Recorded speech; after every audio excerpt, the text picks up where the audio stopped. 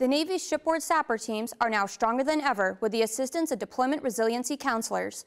These civilian counselors provide the same services aboard a ship that clinical counselors provide at Fleet and Family Support Centers. They support the SAPR team by training uniformed SAPR victim advocates and by counseling sexual assault victims.